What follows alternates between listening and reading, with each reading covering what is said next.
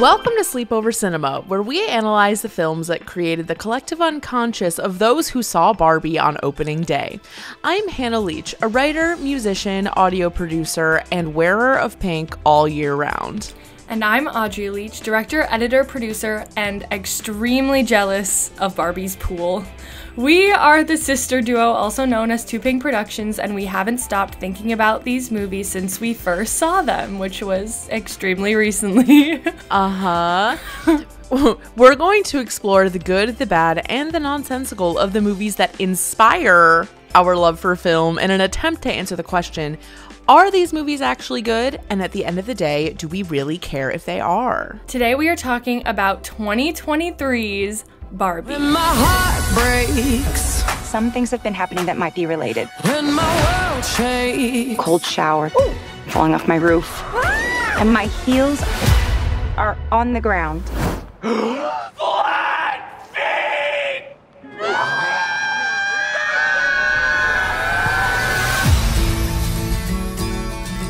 What do I have to do? You have to go to the real world. You can go back to your regular life, or you can know the truth about the universe. The choice is now yours. The first one, the high heel. You have to want to know, okay? Do it again. closer I am find, closer I am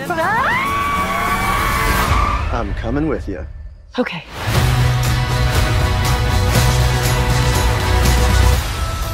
Wow, this is the real world. What's going on? Why are these men looking at me? Yeah, they're also staring at me.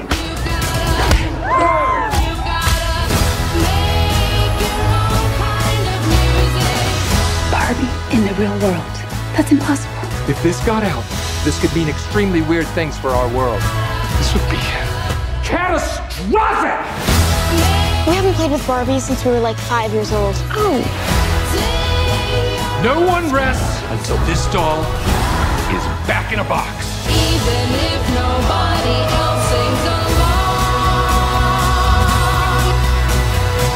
Humans only have one ending. Get that Barbie! Ideas live forever.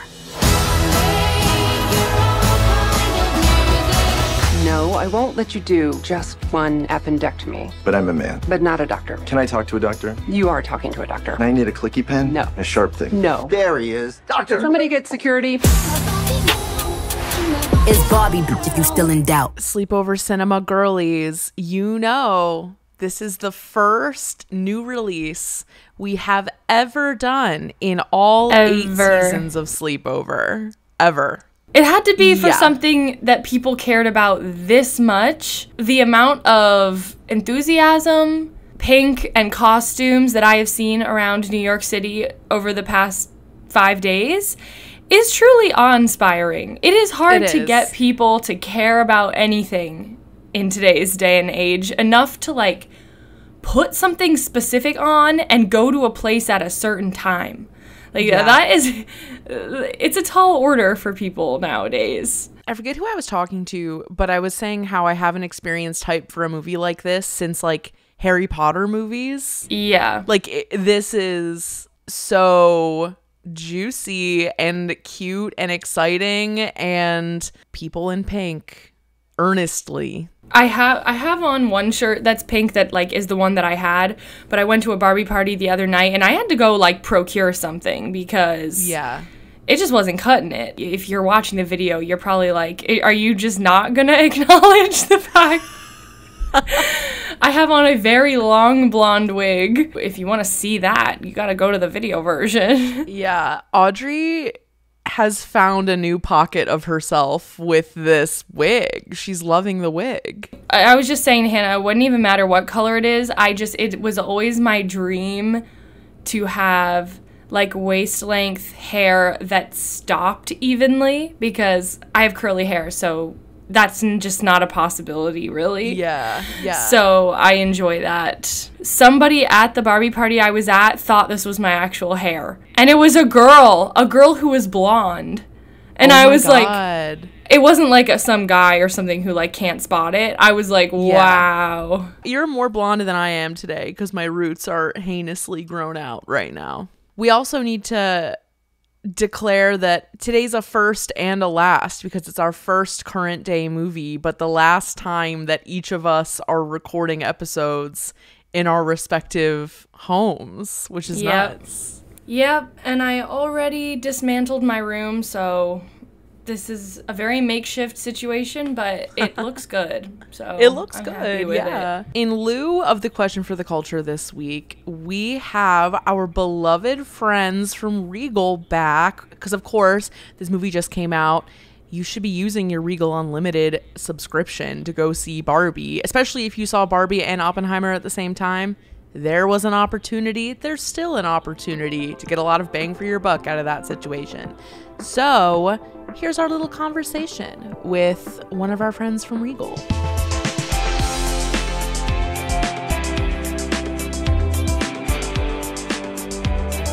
Okay, everyone, we are here with Micah from Regal. She is the social media coordinator for Regal. We're just going to talk Barbie for a while because how can we not with this episode on Barbie? Micah, you were talking about before we got on the recording just how much you were enjoying watching people walk around in costume at theaters. Yes, I love themes, dress-up days, because it's Barbie and Oppenheimer and so many people made it an all-day thing. Such a fun sight because I hardly ever see so many people wearing pink. I found a hot pink top and I tracked down a trench coat, and this is in the middle of July in Tennessee. Femininity, girliness seems to be back in. I was very much a tomboy growing up, and there were so many things, you know, all the little boys would say, well, that's for girls. That's not cool. It's completely flipped now that I'm an adult. This is the year of the woman, the forever ugly woman. I'm here for this. Did you grow up with siblings? Yes. So I have an older brother. So does that mean that you didn't play with Barbie back in the day? I was a Bratz girl. Okay. You know what? Valid. Yeah, extremely valid. We are very much hybrid Bratz and Barbie girls. Did you have a weird Barbie? We did, for sure. Wait, when you think of weird Barbie, Audrey, do you have like a specific one that comes to mind? No, because they were like all weird. Once we had Bratz dolls, the Barbies became like weird, I feel like. I guess. I think even more than that, we made our Kens be weird. Really? Yes. How so? The way we would play with them, like the characterization of the Ken dolls was weird. Like very odd. Okay, Yeah. I can get that. Besides the newest movie, what is the best Barbie movie? Princess and the Pauper. Let's just Yeah. Yes. Which edition was your favorite Barbie? Something that we always really treasured as kids was the special edition Barbie ornaments every year. We did it for a long time, and our mom is finally like, okay, we're done with it. Yeah, well, because we used to get a new one every year, and then maybe like 6 years ago, she was like, that's quite enough because we're old. So what I'm hearing is you are going to have a Barbie tree this year. Here's the thing, though. Our mom has custody of these ornaments. Yeah. Like, and every year we would do like a draft of all of the Barbies and we'd like go one by one picking our favorites because you always wanted to hang your favorites. Right. So we did a draft, and now I feel like if we ever split them up, we'd have to do a draft again. I would rather one of us have all of them than split them. Or we could trade them back Honestly. and forth every Christmas. That could be cute. Yeah. Sisterhood of traveling Barbie ornaments. Yeah. Yes. There we Exactly. go. That's a good solution, honestly. Yeah. Wow, we've really done something today. This is family therapy, it turns out. I feel like that happens a lot when I talk to people. I saw Barbie at Regal. As I told you earlier, I've already seen it twice. 3 weeks of Barbie releasing, I'm probably going to watch it 3 times. Also, I need to make time for Talk to Me and Haunted Mansion. I need more hours in the day for all these movies. Yeah. I saw Barbie alone with my popcorn and an IPA, and it was a beautiful experience. That sounds amazing. Micah, it's been an honor and a privilege to have you join us today. We hope you're enjoying Barbie season because we definitely are. Absolutely. Thank you so much for having me, and especially on the Barbie episode. Okay, so shall we? Yeah. Audrey and I have only shared with each other the bare minimum of our opinions on the movie to each other. So this is going to be a juicy discussion. Barbie was released July 21st, 2023, and it's rated PG-13. The synopses from all these different places. IMDb says, Barbie suffers a crisis that leads her to question her world and her existence. Letterboxd says, Barbie and Ken are having the time of their lives in the colorful and seemingly perfect world of Barbie Land. However, when they get a chance to go to the real world, they soon discover the joys and perils of living among humans. And then Rotten Tomatoes. To live in Barbie Land is to be a perfect being in a perfect place, unless you have a full-on existential crisis. Or you're a Ken. The tagline is, she's everything, he's just Ken. And I like that tagline. I think as a tagline, it's very intriguing. Like when I saw it recently for the first time, I was like, now what does that, like I get it on a surface level what that means, but without knowing like what's in the movie, it you know, like there's more to understand about it once you've seen the movie. So I feel like that is a good tagline for that reason. Audrey, do you want to tell us about the creative team behind this movie? Sure. So directed by Greta Gerwig. Need I say more? Lady Bird, Little Women, Mistress America, Frances Ha. She's known for writing with her husband, Noah Baumbach. Greta Gerwig and Noah Baumbach have worked on a lot of films together. Marriage Story, Frances Ha, White Noise, The Squid and the Whale. Sometimes it's just Noah's film, sometimes it's just Greta's film, but they also write together. I do admire their writing relationship. Sometimes I've wondered, like, what does that actually mean? Because writing can be a very solo sport, usually. Yes. But what it meant for Frances Ha was more so that they, like, shared a vision of what the film would be ultimately and would just send each other scenes back and forth. Like, they would just kind of write these moments. It started from Greta, though. She was like, this is what I kind of want it to be. This is, like, a huge list of, like, scenes that I've thought of, but it has no order or anything. And then they would just kind of work off of that and send each other scenes. So, like, I feel like that's a really cool way to write. It's important to note that Margot Robbie is actually the one who started this whole project. She was the one who was like, I want to make the Barbie movie. She was the one who wanted Greta to direct it. She was the one who wanted Greta to write it. And so ever since she had seen Lady Bird and other things Greta had done, she had always wanted to work with her, but the opportunity never came. And then finally, when she was done with Little Women, it was like time to propose this whole thing. And Greta was down, and so that's how it all kind of came about. This wasn't like a Greta Gerwig brainchild. It wasn't really hers in the way that most of her films are. So that I feel like that's something we'll talk about later. And then I thought that we just have to mention Mark Ronson for producing the music and kind of being the musical visionary behind the movie, because the music is very memorable. So for those who don't know who he is, he's a British-American music producer, DJ, songwriter, record executive. You've definitely heard his music before. He's best known for collaborations with Amy Winehouse, Lady Gaga, Adele, Lily Allen, Duran Duran, Robbie Williams, Miley Cyrus, Queens of the Stone Age, and Bruno Mars. So like Uptown Funk, etc., Rehab. He's winning Grammys for those songs. Producer of the Year. He was like the producer behind Back to Black, Amy Winehouse's Grammy-winning album. You gotta mention Dua Lipa Future Nostalgia. That's all him too. Oh, okay. Yes. Yeah. Okay, that too. Which makes sense because he produced the Dua Lipa song for this. Yes. They're a very known duo at this point, those two. And just movie-wise, he received an Academy Award, a Golden Globe, and a Grammy Award for co-writing the song Shallow for A Star Is Born. So he was up in that as well. Okay, cast. So, of course, Margot Robbie is stereotypical Barbie. She's the regular Barbie. She's known for Wolf of Wall Street, Suicide Squad, I, Tonya, Bombshell, Once Upon a Time in Hollywood, and The Big Short. Ryan Gosling is known for La La Land, Blue Valentine, The Notebook, Drive. A lot of people love this film he's in called Nice Guys, and also just for being like a child actor, and like very extroverted, let's say. Like there's just a lot of clips of him dancing as a child. And the cast otherwise, though, is like 1 million people.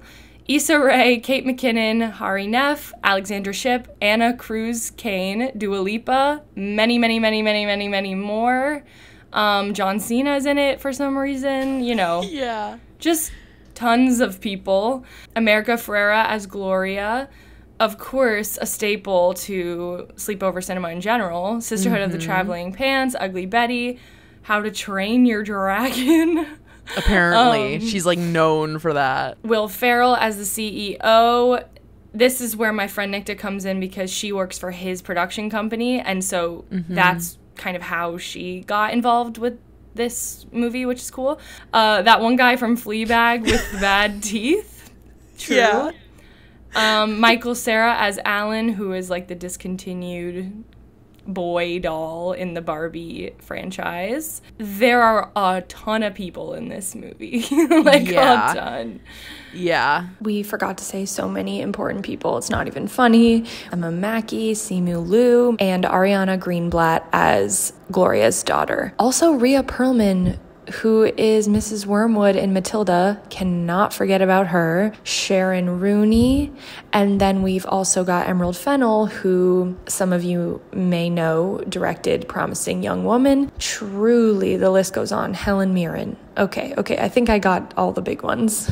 Okay, so in terms of the dollars, so we're recording this episode on Monday, July 24th. The numbers have surely grown since this moment. The budget for this movie was $145 million.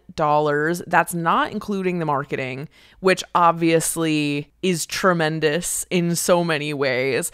But Audrey told me a fun fact about the success of this movie so far. Barbie has already surpassed the record for highest opening weekend numbers for a female director ever. It's crazy. It's really crazy. And I am very pleased in general that it is happening. So the movie's only been out right now for 3 days, and the worldwide gross is currently $337 million. So, and it's just gonna grow from there. It's heightening every second, literally. Yes. Several $100,000 added to this number by the time we're done recording, probably. But I did read that, like, when Margot was trying to pitch production companies to, like, do it, she was like, this movie will make $1 billion. She was just like saying that, like, not really knowing, obviously, and it's probably gonna happen. It's definitely gonna happen, all things considered. Going into critic and audience opinions. It's very fresh. The critic score on Rotten Tomatoes for Barbie is 90%, and the critic consensus so far is Barbie is a visually dazzling comedy whose meta humor is smartly complemented by subversive storytelling. And then as for critic opinions, there was like a review roundup in the New York Times called Barbie Reviews Are In, Slickly Subversive or Inescapably Corporate. The New York Times basically compiled some chunks from all major outlets' reviews of Barbie. And so I just picked a few that I thought were interesting. So David Fear of Rolling Stone said, "This is a saga of self-realization filtered through both the spirit of free play and the sense that it's not all fun and games in the real world. A doll's story that continually drifts into the territory of a doll's house." So extra. "This is a movie that wants to have its dream house and burn it down to the ground too." Then we have Manola Dargis, chief critic for the New York Times. "While Gerwig does slip in a few glints of critique, as when a teenage girl accuses Barbie of promoting consumerism shortly before she pals up with our heroine, these feel more like mere winks at the adults in the audience more than anything else." And then lastly, Justin Chang of the LA Times. "Gerwig has conceived Barbie as a bubblegum emulsion of silliness and sophistication, a picture that both promotes and deconstructs its own brand. It doesn't just mean to renew the endless Barbie good or bad debate. It wants to enact that debate, to vigorously argue both positions for the better part of 2 fast-moving, furiously multitasking hours." Furiously multitasking is correct. Yes. I just looked at Common Sense Media's rating, like age rating, because I was talking with an adult recently that was like, could you bring a kid to see this? Oh, it was when I was getting I got a pedicure on Friday, and all of the ladies in the salon were dressed up in pink, and they had like a Barbie themed cocktail in the salon and stuff. And the lady who was doing my nails asked me if a kid could see it, and I was like, probably. There's nothing like egregious. Definitely. The idea is that kids can see it because that's a huge profit. Right. And Mattel also would never let it be made without kids being able to see it. Yeah. That's just an important aspect that we also didn't, like, talking about production companies is kind of important here. Like, this is a Mattel product. This is not an unauthorized rusical, if you will. Yeah. It's such a great way to put it. Even though it's rated PG-13, Common Sense Media said it's appropriate for ages 11 and up, which seems even a little conservative. Well, it's the kind of thing where it's like, are you okay with your kids hearing the word vagina? Like, it's that kind of thing. Going into audience score and Letterboxd average star rating. So the audience score on Rotten Tomatoes is 90%, and the average star rating as of yesterday was 4.2 stars. So here are a few audience opinions. These are all from Rotten Tomatoes. 4 stars. Loved all the Barbies and Kens. Alan is hilarious. A little deep at the end, but very cute. Probably better with Cosmos. Drinks clinking emoji. Love that review. I mean, I agree with that statement. I should have been drunk. Next review, 5 stars. I was expecting a funny, beachy, girly movie and instead got the heart-shattering story about girlhood. Never felt more seen. We're gonna return to that concept. This is all typos. 1 star. I don't like this movie. They're trying to Brian wash us. I hate movies like this. I definitely won't be watching these types of movies anymore. I should have watched Freedom Movie next time. I don't know what that means. And then 1 star. This is further proof of the disintegration of American intelligence. The only reason people went was because of the PR effort and the brainwashed masses. Not Brian washed this time, but brainwashed masses. Sorry to say I was one. Please do not spend money on this horrible fiasco. Cultural context. We don't even really need to give it because you girlies are in it. We're all in it right now. Context is look around. Wherever you are in the world right now, really feel that. Think about it. Take it in. Think about the state of the economy and the globe. And that's the marketplace. That's what we're talking about. It's really hitting right now. Before we talk about our opinions about the movie, we should talk about perhaps our own associations with Barbie, because everyone has their own associations with Barbie. Yeah, and I mean, we have a ton. Earlier, I was editing a different episode, and I was rummaging through some home video stuff, as I tend to do, and I just so happened to roll up on this one moment, which was, it was an Easter, and I think I'm like 2, maybe, in the clip, and my dad goes, I'll just place it in here. But the point is, I found a clip of me being very excited to have received a new Barbie. And it was a Cinderella Barbie. Literally 3 seconds after the box enters my hands, you go, can I play with it too? Who is that? No, Zenobia. A Cinderella doll. Can I play with that too? Sure, you guys can share.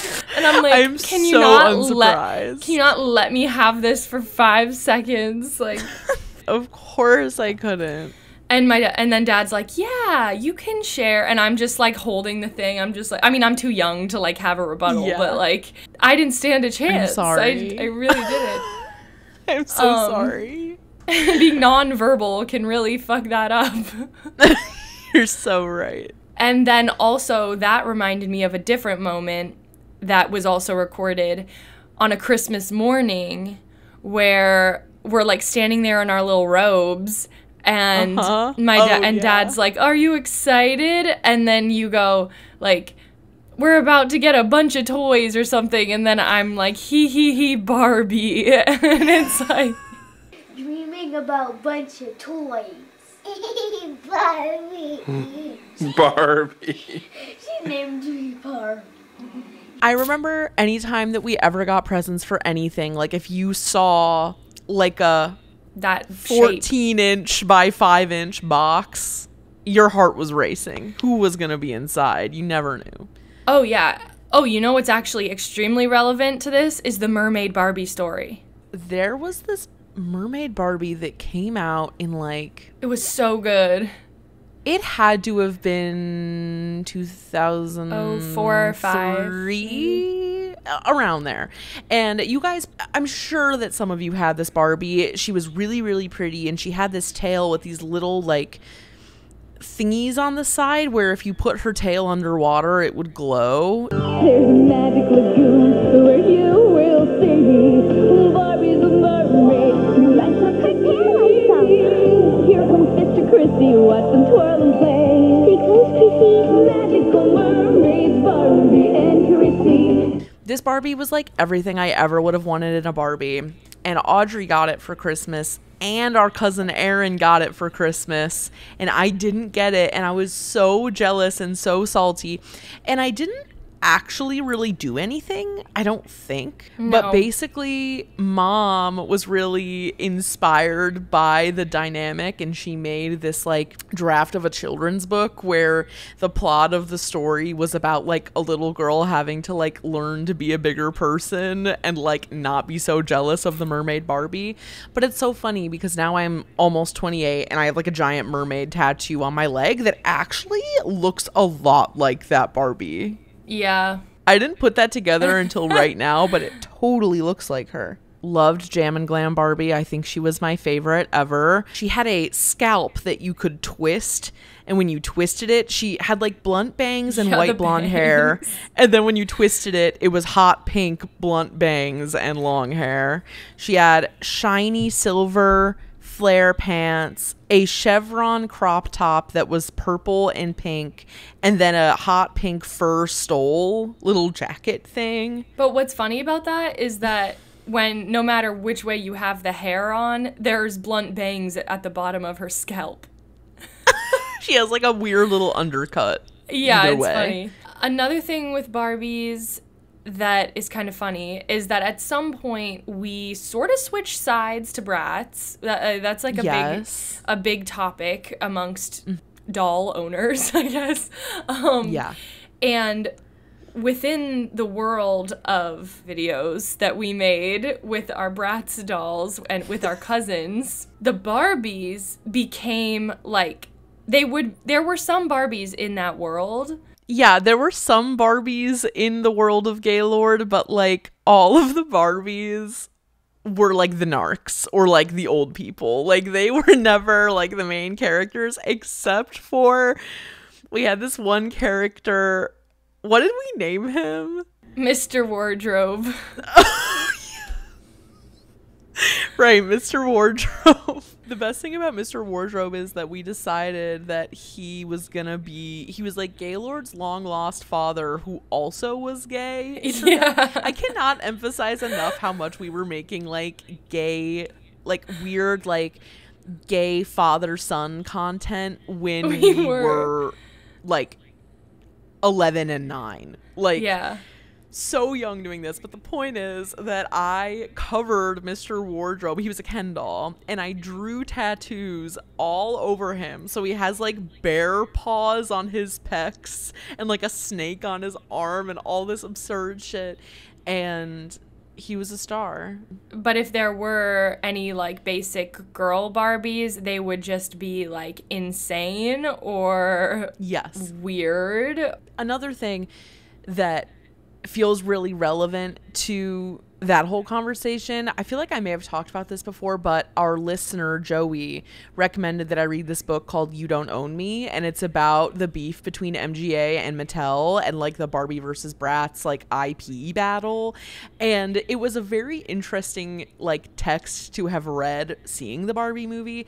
But if you're interested in like marketing, corporate drama, or dolls or gays, you should read this book, and the audiobook is really well narrated. So yeah, I mean, but the Barbie memes go on and on and on and on, but maybe we should, I don't know if we could leave it for the second half, but like, did you have an easy time like projecting play onto Barbies, or was it, you know, like Were you ever comparing yourself to a Barbie, or was it just, this is my doll? It was definitely, as far as I can recall, this is my doll. Like, I don't think I was ever like, I feel like in terms of like body image stuff, you wouldn't compare yourself to a fucking doll. You'd compare yourself to like a real girl on TV or something. Yeah, and also Barbie's a woman. Like, she's grown. Like, I would not have thought that I should look like her at my age, like when I was playing with her. So, and in fact, I don't think I really cared about that or even wanted to. So I don't think that was a big issue. To me, it was way more like, look at their outfits, look how pretty they are, like, look at their hair. It was very much like, these are little, beautiful fashion creatures more than this is what I'm supposed to look like. Mm-hmm. And I think we had even more passion towards Barbies portraying another character. So, like, the Disney Princess Barbies. Yes. Like, it was more, like, we weren't huge just Barbie period people. It was, like, Barbie as blank. Also, of course, all the Barbie movies that we've covered, like, we were into those for sure. A few more Barbie items I just thought of. The CD-ROMs, Barbie Pet Rescue, Barbie Manicures or whatever that was called. Yeah, Barbie figure skating, Barbie. Sparkling ice show. Yeah. And the computer, or the like. Princess Bride. Yes. Oh, we got to throw that song in there. There's this one. Oh, yes. So there's this game. I'm sure some of you guys had it. It was Barbie as the Princess Bride, and it was like a point and click game, and it was so much fun. There was like a wedding. So the whole thing is that you're preparing for your wedding, which is really funny. And it's like, there's like a wedding cake decorating part. There's a wedding dress decorating part. Those were my favorite parts. And basically you navigated all these different like mini games until you got to the end, but the second to last mini game was just a music video that you just had to sit there and watch. That was like a mid-90s power ballad from the point of view of Barbie singing about wanting her prince to come home. And the other week, Audrey and I and our parents were in DeBella's, if you're from Ohio, and we were like, we gotta, somehow it came into our heads that song existed, and we listened to it in DeBella's, and it was exactly what I hoped it would be. And I just can't wait to see my true love. If only I could truly see his face in the mirror. Still I can't believe that love has come and walked into our lives. For all times I'll be here waiting for your heart. I'm gonna ask on the story if you played that game, so please just engage with that content, because yes, please. It was a very potent Barbie game, if not the most. The Sleeping Beauty one was also pretty potent. But that wasn't Barbie, was it? It was. Really? Yep. Okay, so, you know, that's very interesting to think about. The crossover there, like how, because it's not Disney, right? Yeah. Yeah, because they're like fables, so I don't think you can really do that. And like visually it looked really different. Like she was white and blonde, but other than that, it was fierce. Like it was like fiercer than Disney almost. Like in terms of the visuals. Remember when she was like laying in the bed and like the roses grew up around it? Yeah. Yeah. Like Disney, take notes on that one. We could really keep talking about Barbie media like forever, but we have a big piece of Barbie media to discuss still. Perhaps the piece of Barbie media. Right. Yes. So perhaps you should head out to your closest Regal cinema and go see Barbie. Again, Audrey and I have not talked about our opinions really with each other yet. Not at all. Subtextually, I feel as though I know what's coming, but I am very interested to talk about it. So we will be back shortly.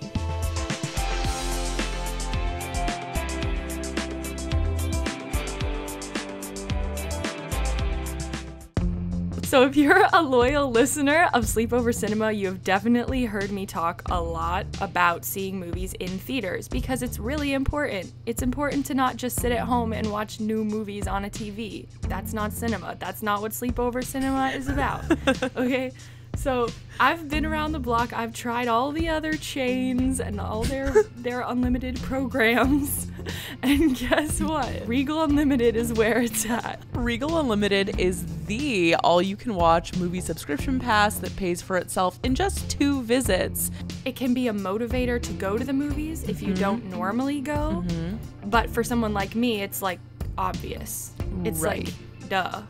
And with Regal Unlimited, you can see any standard 2D movie anytime with no blackout dates or restrictions. So you don't have to like only go on Tuesdays before 2 p.m. You can go at prime time movie watching time if you want to. When you want to watch a movie in a premium format like 4DX, IMAX, RPX, or ScreenX, your Regal Unlimited membership gets you into those premium experiences at a reduced cost.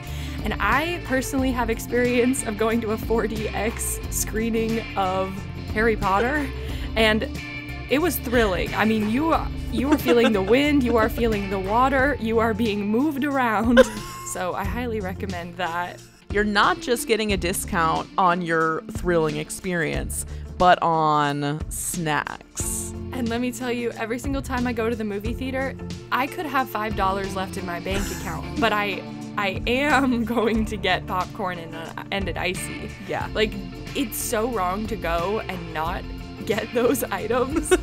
So, listen, it's just another reason. So, if you're planning on seeing 2 movies this month, which how could you not? You need to join Regal Unlimited. So sign up now in the Regal app if you want to be fancy, or on regmovies.com/unlimited.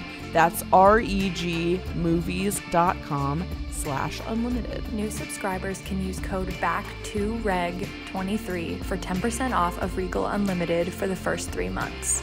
That's BACK2, like the number 2, REG23.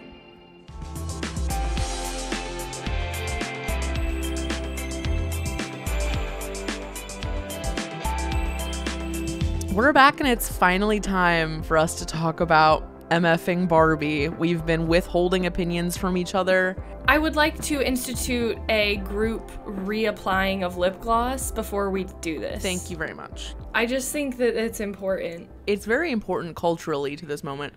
And I just so happen to own the perfect shade that I never wear in my normal life. I have I have one really bougie lipstick. It's Marc Jacobs, but I already packed it. So all I have is my Fenty Glow, but I love this and I've been buying it since 2018.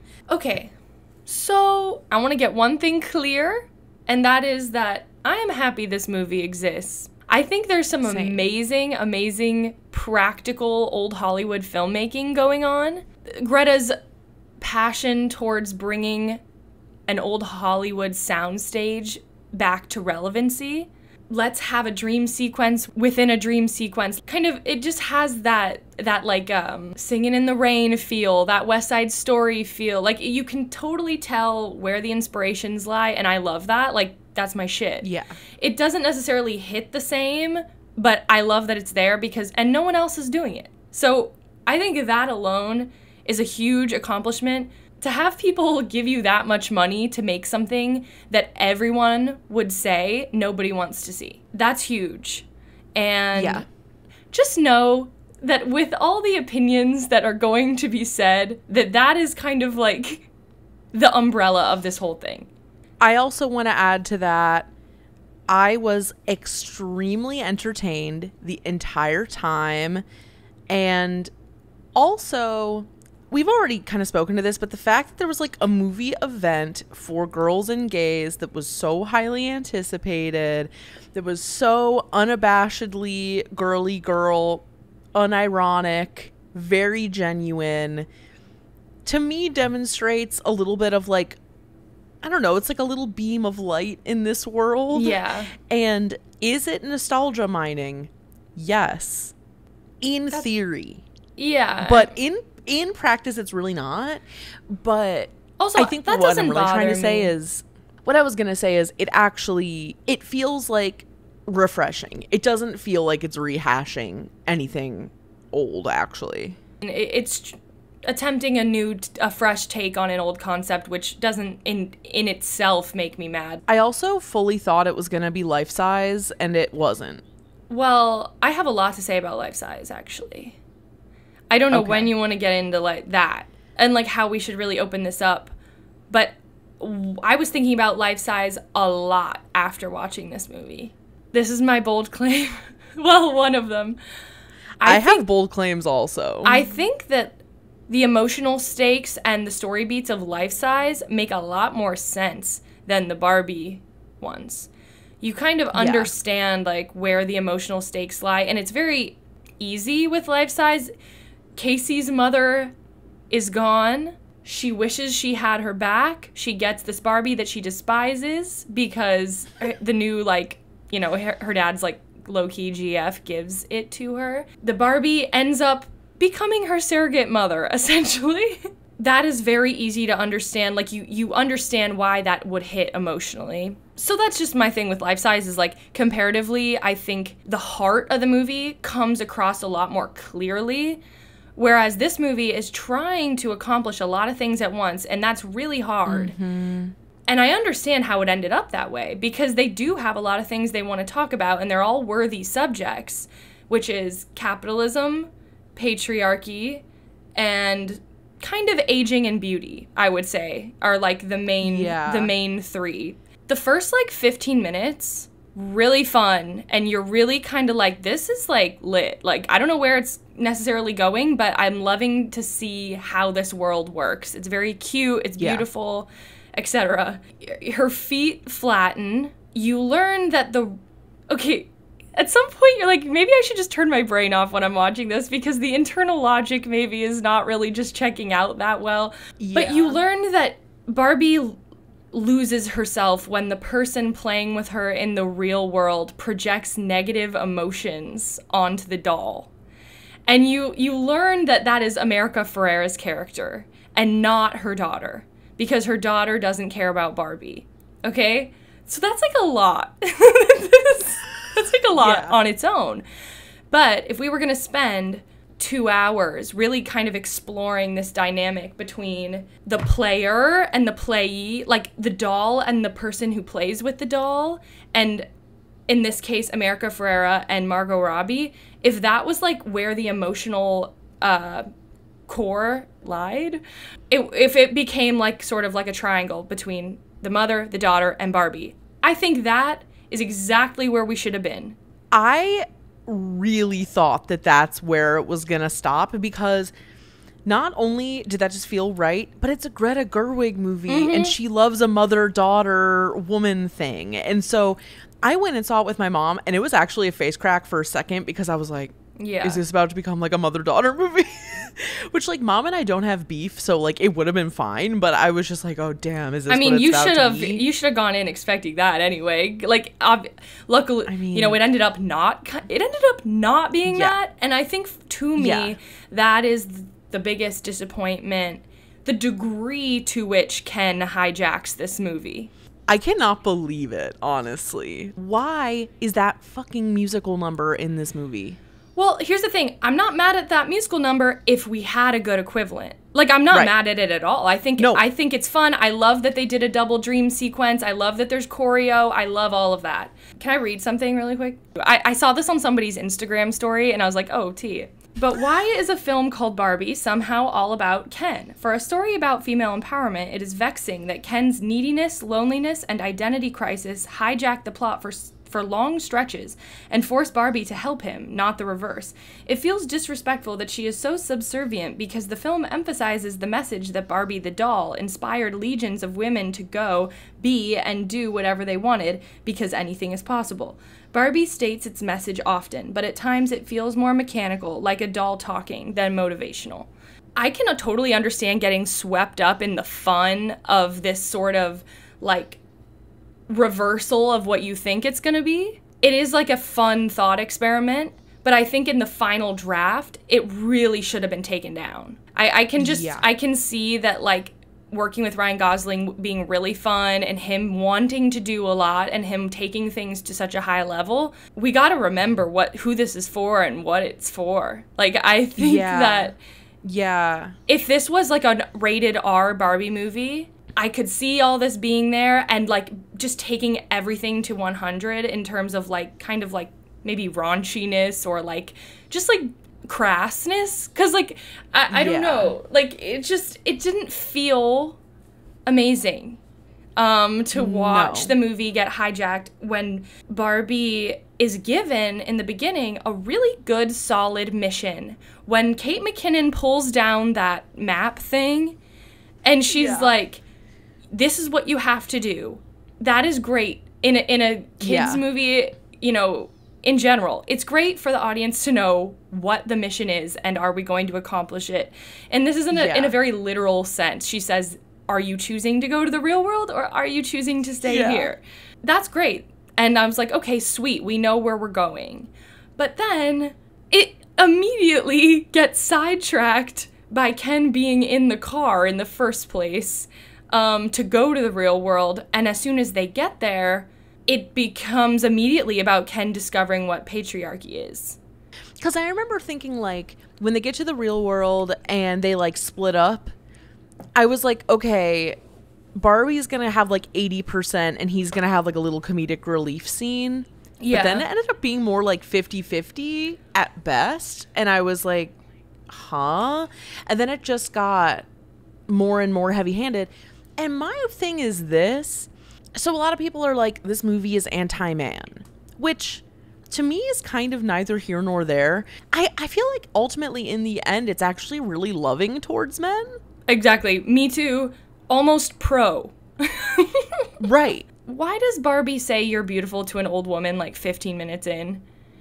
Should that should that not have been the 75% of the way there moment? That should have been, you know, she goes to the real world. She kind of seems like she already knows how it works. Like she's not doing the Tyra Banks, like not knowing how to eat thing, like the like deer in the headlights type of thing, which is kind of what's needed. But we don't understand if Barbie has been to the real world before. It seems like she has.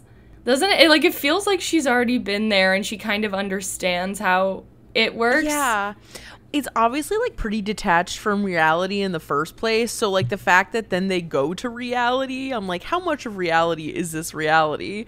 Because then you have the whole Will Ferrell CEO thing, which I'm very curious what you're going to say about that. It wasn't too bad. I think the chase scene didn't really do much for me. I think that it didn't do much for me, honestly, overall. Yeah.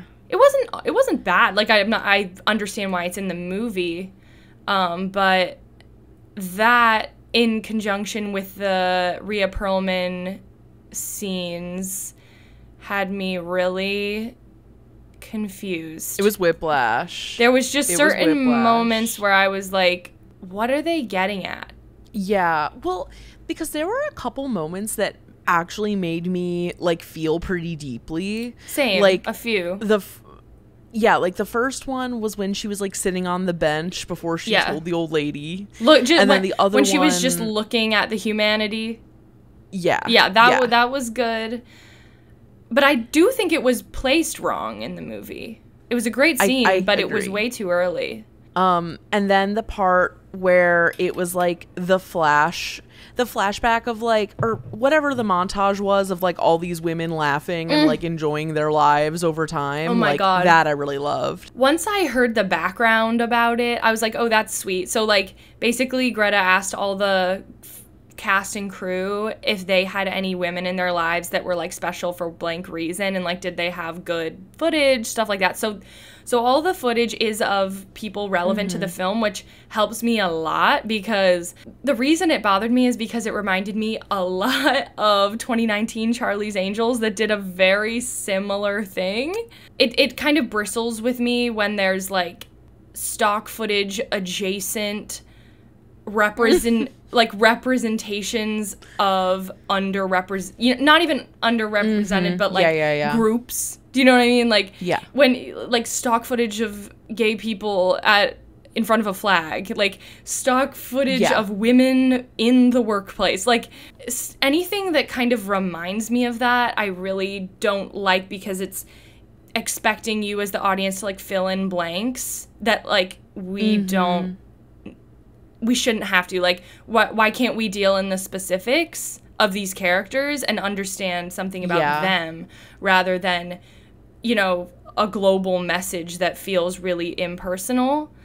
Actually, the end of the movie, or like when she's in the void with Ruth Handler, it was reminding me of like Harry Potter, like Dumbledore and Harry Potter in the void when he's like, you can go live or whatever.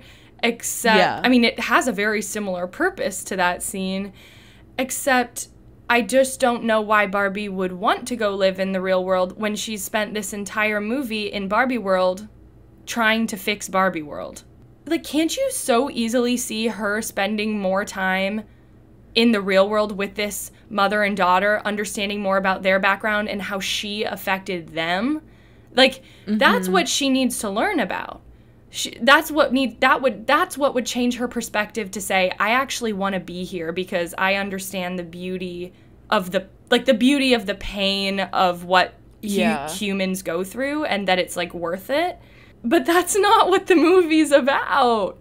And I do feel like Greta's intentions got slowly over time shifted because I know that I've heard in interviews and stuff that trying to make this movie was like fighting 100 battles at once. Like, it was like very difficult. And it totally would be. But you can see her filmmaking and her personality popping through at times, but it's really half-baked compared to her regular work. And as somebody who's a huge fan of her, it's just like a little sad, but at the same time, I'm so happy that she's able to direct a movie this big when a lot of people might pigeonhole her as that indie director. It's just like when you are so used to feeling a lot when you watch her movies, it's like this is just a different thing. Yeah. To the point of that review you read where somebody said never felt more seen, etc. So I saw this tweet that kind of speaks to that. Somebody at Zoe Rose Bryant said, feel like all the complaints about Barbie's feminism being basic ignore how her journey intentionally parallels a girl's growth from childhood to adolescence and her first awareness of social inequities because she's purposefully modeled after kids because she's a kid's toy. I don't think that this is intentional. Like, this take is a pretty good take, but I don't think that it was purposeful for the feminism, the basic feminism to mirror that of a child's. I don't think that is true, but I do think that is a good way to try to justify how basic the feminism is. The argument could be made that, you know, for us who are extremely well versed in these types of conversations, maybe for a younger girl or people who are less familiar, hearing a speech that explicitly talks about the patriarchy, capitalism, feminism could be touching for them. To me, I've heard it all a million times in every single way. Like, I don't want that in my storytelling. I would rather have a story shown to me that portrays those themes rather than you can't be too fat, but you can't be too skinny, and we can't have cellulite. We have to be perfect, blah, blah, blah. Like, the America it just feels really dated. Yeah, it feels dated because we personally are past that. I'm sure there are lots of people out there, there have to be, right, who are less exposed to this sort of talk, and this can be, like, a good thing for them, right? Yeah, well, I mean, yes, but this is where it gets really complicated because it's like, okay, by even having a movie that talks about the patriarchy explicitly, Mattel is taking a political stance. Yeah, which they definitely don't want to do. Well, they normally don't, but I think that they're finally at the point where they're like, we need to pick a side because everyone is at this stance where they're picking a side or at this position. And I'm kind of like, okay, well, the argument that can be made that's like, we're going to help educate people that don't know what this is. It's like, honestly, I kind of feel like what you just said, which is like, show me a story where these concepts are illustrated instead of just being preached. Yeah. Like, that would be better for everyone. Yeah, that'd be better for everyone, because you'd be like, at the end of it, you'd be like, wow, that hit me really hard, and let me think about why. Well, okay, so that also reminds me, because Mom was really annoyed about this, and other people have been annoyed about this that I've seen, but like the moment where America Ferrera is like, why can't we have just an ordinary Barbie? There have been ordinary Barbies forever. Like 5 at this billion. point. That's what stereotypical Barbie is. I don't know if, because here's the thing. The traits that she was saying are not traits that can be portrayed in a doll. Like, that's not a... Right. A doll can only be visual. There is no doll that does okay. There's no doll that just gets through the day. Like, I don't really know what she's talking about. I mean, well, it's also like you can project that onto a doll if you want. That's how it all works. But you're an adult. Yeah. You're not going to be playing with dolls. I've got a new one for you. Trust and believe. I've been screenshotting shit left and right. This was from a TikTok. So obviously not great. Realizing that Ken isn't some funny little guy, but a metaphor for all the adorable boys we grew up with who suddenly turned into misogynistic, objectifying teenagers that we will forever miss deep inside while having to face the fact of them not even noticing it. This is a take that I have been seeing. Ken representing... That's not even a point. It's not really relevant to the movie, but... No, it's just like... To me, that feels so irrelevant. Yeah, me too. But I just wanted to bring that up because that is something that I have been seeing. And I'm like, guys, like, where are you even getting that from? That feels like a point from a greater conversation that people have connected to this. And I don't think that that is actually a part of the conversation. But yeah. Also, let me just say that I don't know if it's just based off of, like, who I'm friends with, but, like, I have never experienced that one. So, like, I can't really speak to it. Wait, what do you mean? Like, me having some friends when you're little, like, little boy friends, and then they grow up and become misogynists. Me neither. Like, I don't really have that one, but I know, obviously, it happens. To me, that seems like an apologist take of, like, girls with horrible straight boyfriends who, like, aren't out of it yet.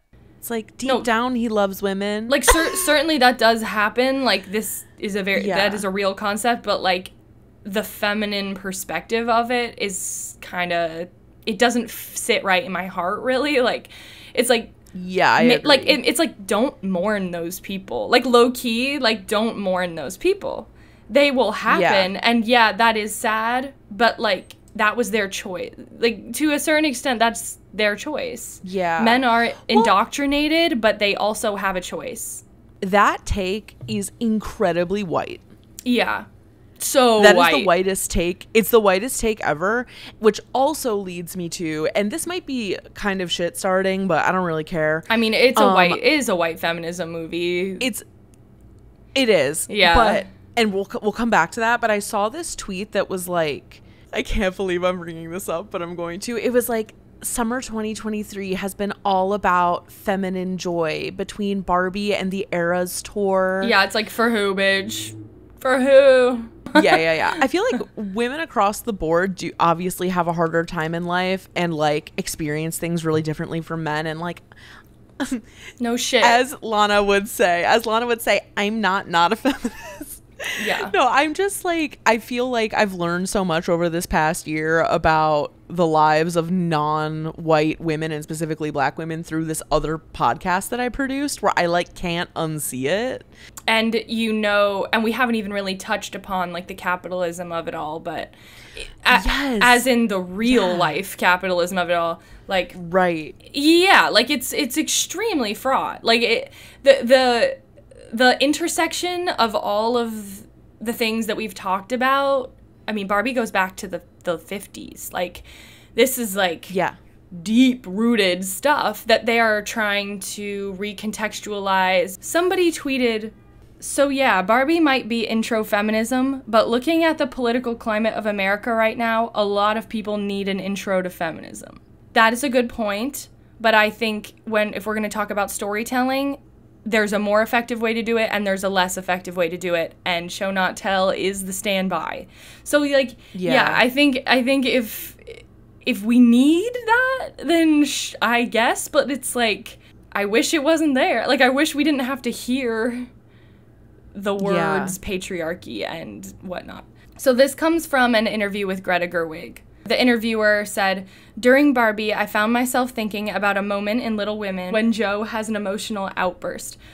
That really famous scene that everybody loves. Women, they have souls and they have ambition as well as beauty. Did you think of these two films in close proximity?" And this is what Greta said.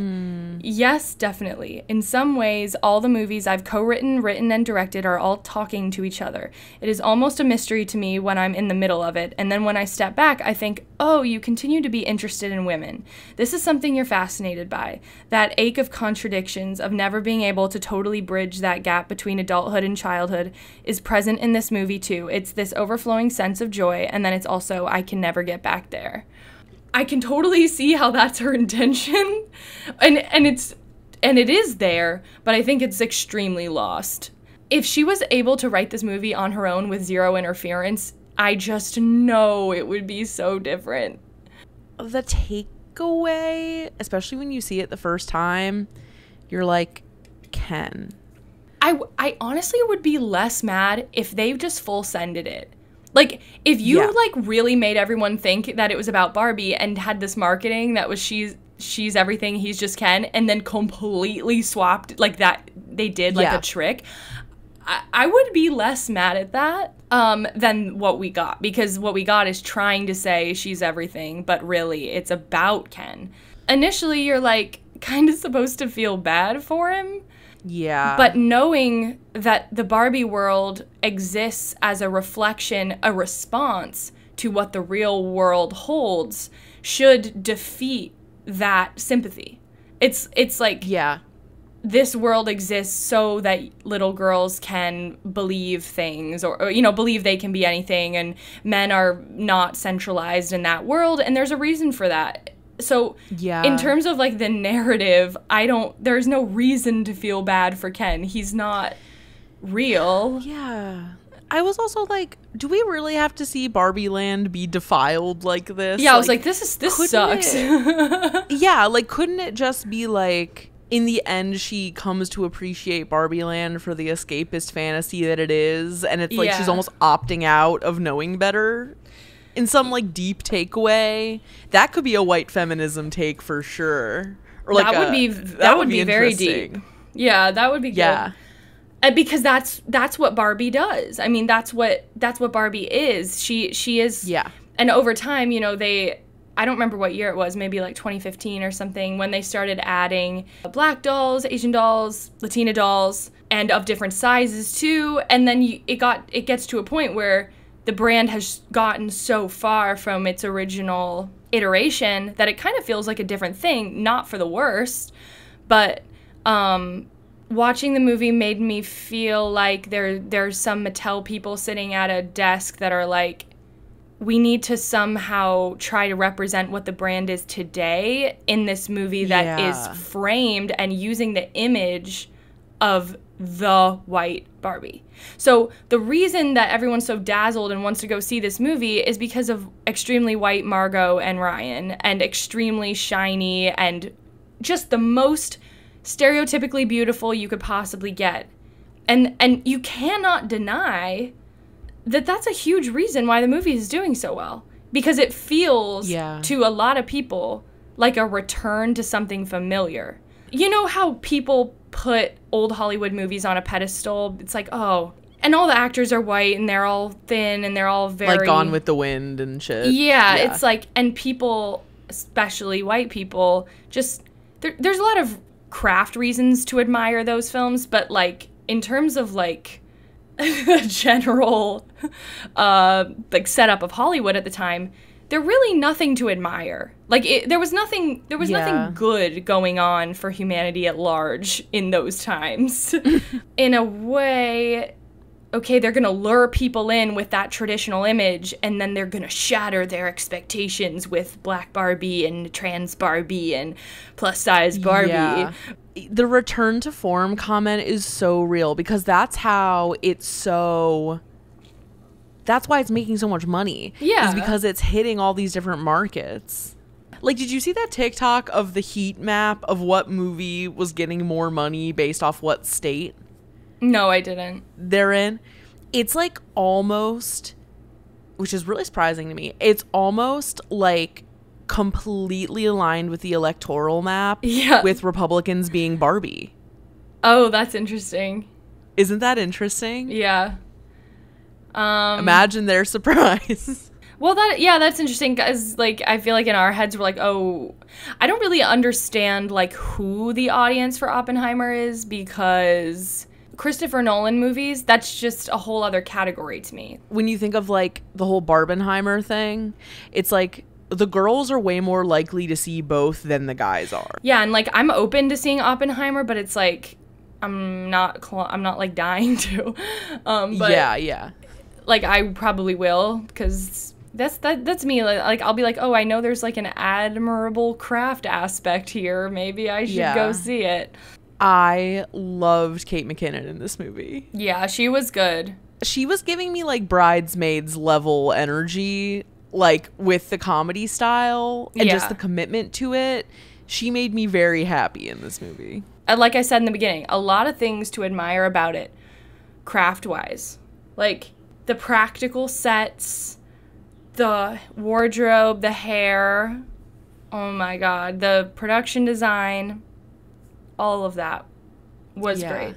I think the way that it encourages you to, like, to not think about it on a big scale, but only think about, like, the only place to apply, like, deeper thinking is when it comes to Barbie's experience. It's just very white feminism to me. I think the reason why it feels so uncomfortable to critique it so hard is that it's like a huge accomplishment. Yeah, and also, like, we don't want to shit on things that are made for the girls, but, like, to blindly support it and not critique it is to, like, talk down to it almost. Yeah, because I respect the people behind this so much. Yeah. I think that all of this is extremely fair game to talk about, and in the current state of things, this is the toughest thing. We've talked about it before. We have to find ways to tell our story in a way that feels authentic while still being profitable to a system that still doesn't fuck with us that much. So that's a really, really hard battle to fight. So the fact that, you know, this exists at all is a win for sure. Produced by a huge corporation that has traditionally strayed away from anything even, you know, they want to be on the right side of history. Clearly, at this point, they have made that decision. But it's their version of the right side of history, which is not that great, but it's better, I guess, than nothing. Yeah. With this book that I read, like, how tight of a leash they've had on the Barbie brand for so long, like, to loosen it a bit and let there be any level of play or, like, satire with it that they're supporting is a really big step in the right direction. Yeah. I'm really happy for the economic success of it, and I hope that it spawns opportunities, similar big budget opportunities for other female LGBTQ non-white directors. This wig is hot, I'll tell you that much. I'm sweating. I think that I'm really, really interested to hear people's thoughts on this movie, especially based off this conversation that we've had, because again, everyone hesitates to be critical of it, especially the girls, because you don't want to tear down. No, and it's like, how insidious is that? I mean, if you want to think about it that way, like, we all have to support it. Yeah. If you're not in our Discord yet, you should join it, because we will be talking about this in the Discord, I'm sure. And if you have an opinion you want to share, like, we will all be talking about it, I'm certain. Mm-hmm. But now that we've talked about it, I feel way more liberated to talk with other people about it. Yeah, so, me too. I was holding in. I literally wasn't responding to anybody asking about it because I was like, I don't want to use my thoughts yet. I know. Shout out to poor Chris of GBF fame. We were texting about it because I think he had posted something online being like, I'm disappointed. Oh, it was in our group chat. And I texted him separately and he gave me his opinion and neither of us responded because we were trying to not say anything. And then he responded and was like, please tell me if I'm being problematic. And I was like, no, Gaga. Like, we just are trying to not say anything. Yeah. So now we can we can let the floodgates go. I'm very glad this movie exists. Summer fun for everyone. I see the intentions, some beautiful filmmaking, and there's a lot going on here. And I would love to hear from you guys on this one. Yeah. Because maybe we're naming the elephants in the room that you haven't been able to place. Yeah, like, did you feel... I mean, I feel like if you listen to this podcast a lot, you clearly feel similar things. You would have similar feelings and notice similar things watching this movie. Well, on that note, this was the fastest feeling recording I think we've ever done. Yeah, there was a lot to say. And again, we want to hear from you on this. And if you haven't seen Barbie yet, get your little Regal Unlimited membership in place and go to the nearest Regal, get some popcorn. I still stand Greta Gerwig. It's nothing personal. And that's my last. It's just drag. Yeah. Let her get her money and let her direct more. And that's what I want. As always, you can find more from us at evergreenpodcast.com/sleepover-cinema and keep up with our latest creative projects at twopinkproductions.com. We're on Instagram, Twitter, TikTok, and YouTube at Sleepover Cinema and post a full video version of each episode on YouTube every Thursday. You can follow me, Audrey, at Audrey Anna Leach on everything. And you can follow me, Hannah, at Hannah Ray Leach on everything. And again, join our Discord server if you want to get in on this riveting convo I'm sure we are about to have. It is at the link in the episode description or on evergreenpodcasts.com. You can check out our merch at twopinkproductions.com/shop. You know what? It is pink. Now that I think about it, it's extremely pink. It's very pink. So you could get Sleepover Cinema merch and then wear it to Barbie. And if you like the show, and if we were like saying the things you've been scared to say or think, please share this episode with your circle. Again, I'm interested in hearing the discourse around this one, so share it with a friend. Sleepover Cinema is a production of Evergreen Podcasts, produced, edited, and engineered by us, Hannah and Audrey Leach.